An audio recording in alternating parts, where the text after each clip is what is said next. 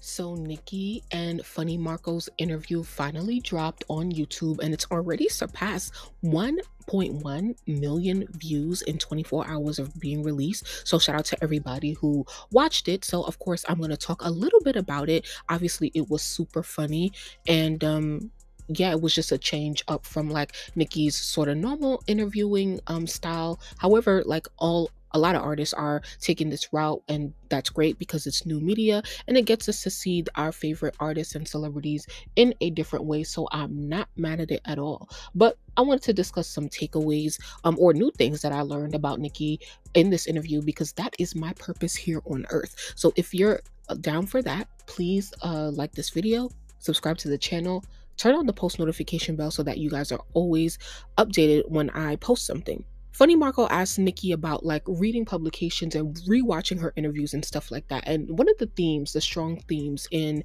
this era of Pink Friday 2 is that Nicki is finally back in her bag. She's back comfortable. See, Nicki seems like the person who does not review her old work, cannot listen to her own old music, cannot listen to her old interviews and even watch back her old interviews. And she is expressing these days that she knew she was back in her bag and back in a safe space of creating when she was able to re-listen to her old music as well as we rewatching old interviews. So anyway, on this Vogue article, she talked about not reading the article because she really liked the writer of the article, and she said if I saw something that I didn't like, it was going to taint my image and make me not like him. And so she says I rarely watch things back, but recently I've been watching stuff I did 5 years ago. So she says, this interview is fun, so I'll rewatch this. Then he asks her what is the proper way to do Instagram live, which of course Nicki doesn't know. She's like, I'm winging it for most of the time, I don't know, which we're going to talk about in a separate video one day. She says Pink Friday 2 is the only album that she can listen to. She liked, even though like the Pink Print is like the fan base's favorite album by Nicki, she says I liked a lot of the songs on the Pink Print, but she can never listen to it from top to bottom because certain things bother me that I have been trying to master, and she thinks that she did it on Pink Friday 2. I thought that was very interesting because I too like a lot of songs on the Pink Print, but it's a very hard album to listen to from top to bottom because I call it an emotional roller coaster, which I think is why we regard it so close and safely in our hearts. She says she loves Pink Friday 2 because it gets to the point very quickly. And I want to know what you guys' take on this. What do you guys think is the overall message of Pink Friday 2? If somebody like was struggling or was trying to find how this album is cohesive, what story does it tell? And I want you to comment that with all of the songs. Take that into consideration when you comment. She talked about not knowing like some songs are hits and that not knowing that some songs are hits, and then knowing, like first is knowing, right? She knew that Super Freaky Girl was going to be a hit, but she did not know that like other songs were going to hit so quickly. So she says some things are pretty obvious. I didn't know it was going to be the first song to debut #1 after 25 years for a female rapper.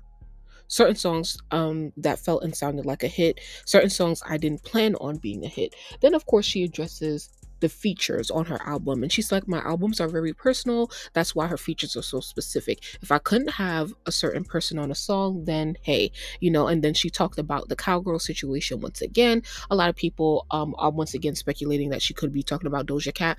I believe so as well, because like what else is there to believe? So she recorded the set back the verse, and then the person hit me up saying I'm in a different era, and then after had their people hit her again, and then took back the verse and stuff like that because the artist doesn't think that Nicki likes her. So Nicki's like, I'm just pleased and grateful that my fans are loving the music. Okay, so he also asked her, do you like Rush Hour versus Bad Boys? Which one? So Nicki says Rush Hour is staying. She says it's her style of comedy, and Jackie Chan and Chris Tucker holds like a special place in her heart. I have to agree. Loved Rush Hour growing up. I think my favorite is Rush Hour 2. What do y'all think? Rush Hour versus Bad Boys? Nicki says she has an air mattress on her jet when she was told to pick between an air mattress or a waterbed. She likes Fruit Loops and she prefers Captain Crunch, and she can make Kool-Aid. Funny Marco's top Nicki songs are Barbie Dreams, Good Form, My Life, Beat Beat, Pills and Potions, Put You in a Room Only, Want Some More, and Feeling Myself. I may have missed one or two, so let me know if I did.